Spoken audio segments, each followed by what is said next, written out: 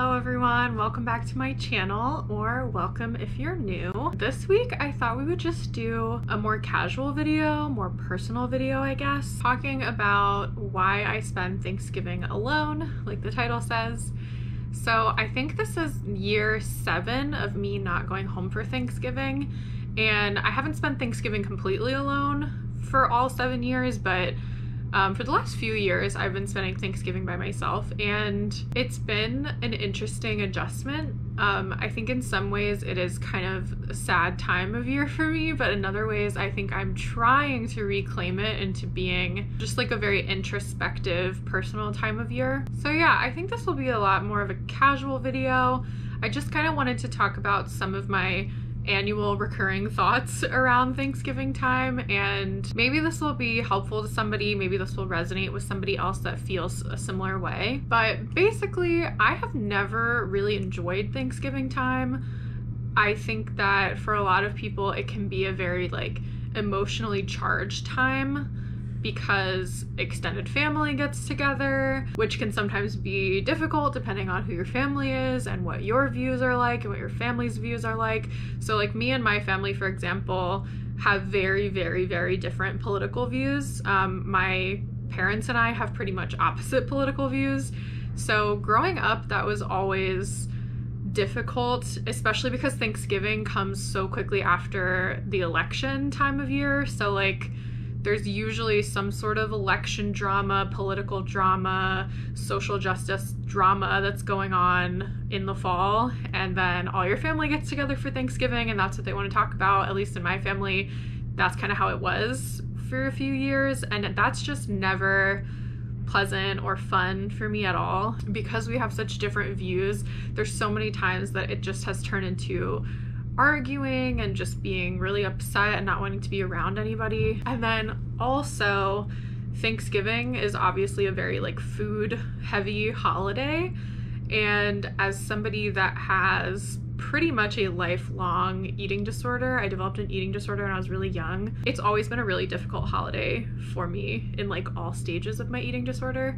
I don't want to go too deep into that. I've mentioned it on my channel before, and I'm not really like shy, or I'm working on not being ashamed of saying that I have an eating disorder, but like that's a whole topic, and I feel like maybe eventually I'll do a whole video about my story with that. But like, yeah, eating disorder plus Thanksgiving / food holiday is always just like an uncomfortable time. Plus, like, even aside from all of the eating stuff, like personally, I don't find Thanksgiving food to be very appetizing like whatsoever. Like most of it I just don't really like. Like I don't like sweet potatoes, I don't really like green beans, I don't really like turkey, I don't like cranberries. Like it's nothing that I ever would eat otherwise, or like most of the time I wouldn't eat that stuff. I would never cook anything like that other than Thanksgiving. So I'm just kind of like, why am I gonna cook and eat all of this stuff that I don't enjoy? So like when I was in college, I stopped going home for Thanksgiving after my first year of college. And when I was in college, I think the first year that I stayed home, like in my apartment, my roommate had their sister come stay with us for Thanksgiving, and the sister was vegan, so we had vegan Thanksgiving, which was kind of fun and different. Like we modified some dishes to make them vegan, and that was like kind of fun and exciting. So it was like just really small, like a few of us in the apartment. And then the year after that, my college normally did like a big international student Thanksgiving where all the international students would go to the president of the college's house. But that year it was like we had a new president of the college. His house wasn't really set up for hosting people, and so the school just like wasn't gonna have it.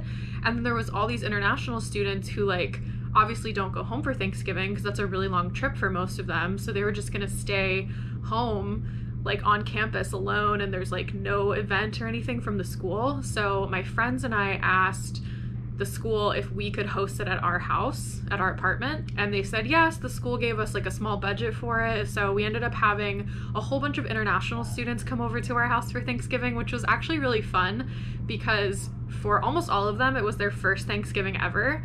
So that year we did much more of a traditional Thanksgiving because we wanted to have like the Thanksgiving food experience for people who had never tried it before. But that was really fun because, you know, also people brought their own dishes, they brought multicultural dishes from their home country. Like, it was really cool. So that was another like not going home for Thanksgiving, but still having kind of an alternative, like fun Thanksgiving. And then the years after that, I think those are the years I went to Montreal. So my ex and I both were not really into Thanksgiving as a concept. So we used to go to Canada where Thanksgiving doesn't exist, or at least like it's not on that day. So we did that for a couple years, and we thought that that was going to be like our tradition every year. And then we had to stop doing that because of COVID. So 2020 Thanksgiving, we spent alone. And if I recall correctly, we didn't really do like traditional Thanksgiving food.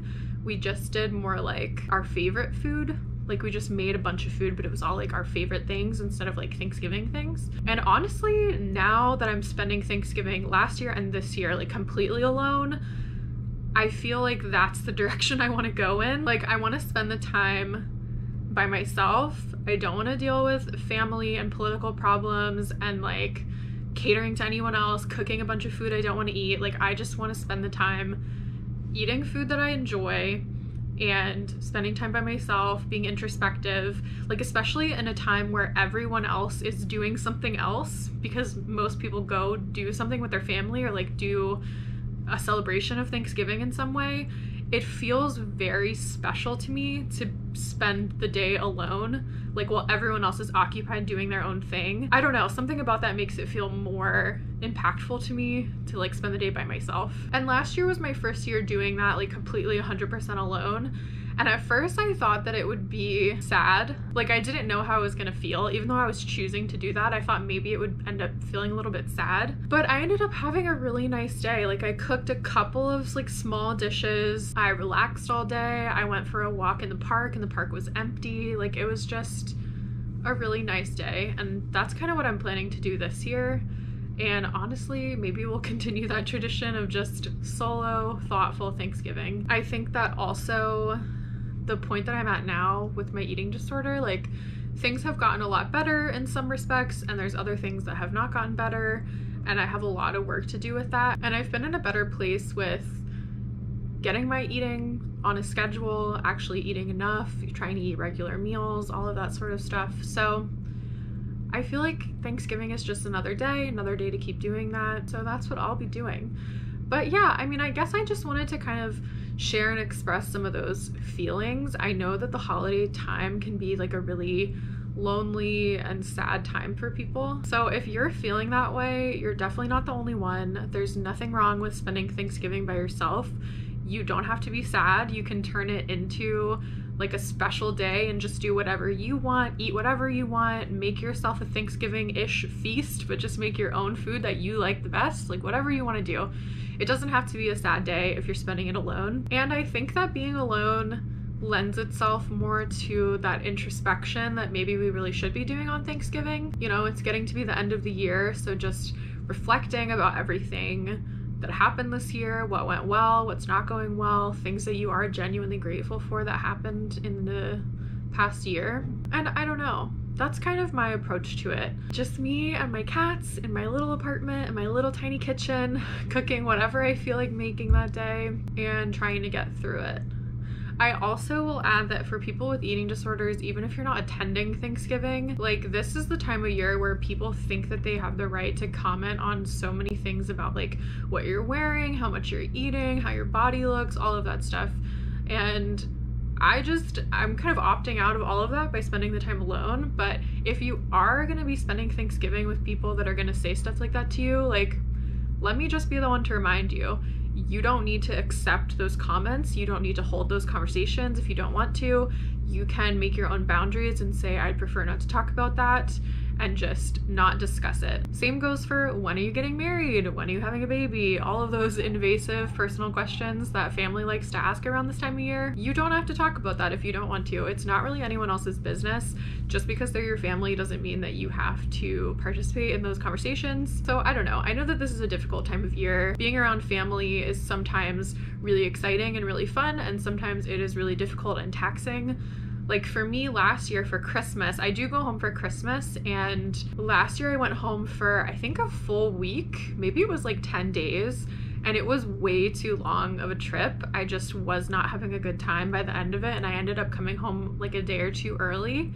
And so this year I was thinking about what happened last year, and I was like, you know, I should make a boundary and I should adjust my trip to only come for the amount of time that will be fun and exciting and like a good time with people, and not overstay my welcome and spend too much time where it starts to become not fun and I feel resentful and just wanting to leave, because that's not fun for them either. So this year I am going home for Christmas. I'm going for much less time. I think I'll be there for like 5 days, which still feels like a really long time, but I'm excited. I think it'll be a good Christmas. My sister just had her first baby recently, which is the first grandchild on our side of the family. So my parents and I went up to meet her in October, and the rest of the family hasn't really met her. So my grandmother is gonna get to see the baby, which is her great granddaughter, which will be very, very special. My grandmother is 95 years old, so it's really, really special that she gets to see the baby. I'm just gonna like burst into tears when I see my grandmother holding this little baby. I'm gonna be so happy.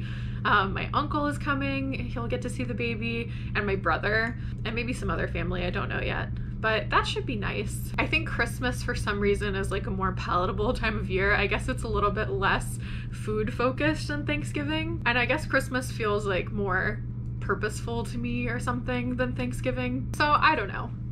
This is really like a rambling video, like just kind of getting some thoughts out. I think about stuff like this every single year, and I feel like I never really get to talk to anyone about it because, you know, Thanksgiving is always like, oh, where are you guys going? And people post pictures of their table and all their cool recipes. And like, I just never have felt like a part of that or like excited about anything like that. My family doesn't really have a lot of traditions that are very super special around Thanksgiving. So yeah, just kind of wanted to talk about that and put that out there. If anyone else is feeling the same way, if you're spending Thanksgiving alone, I hope that you have a good day, and I hope that you spend it doing exactly what you want to do. So that's it for this video. Let me know if you guys like this style of videos where I'm just kind of chit-chatting and rambling about a certain topic. I want to integrate a little bit more of a personal touch to my channel. I've tried my hand with like a lot of different content, just trying to see kind of what I enjoy doing the most and what you guys enjoy watching, because I think obviously that's going to be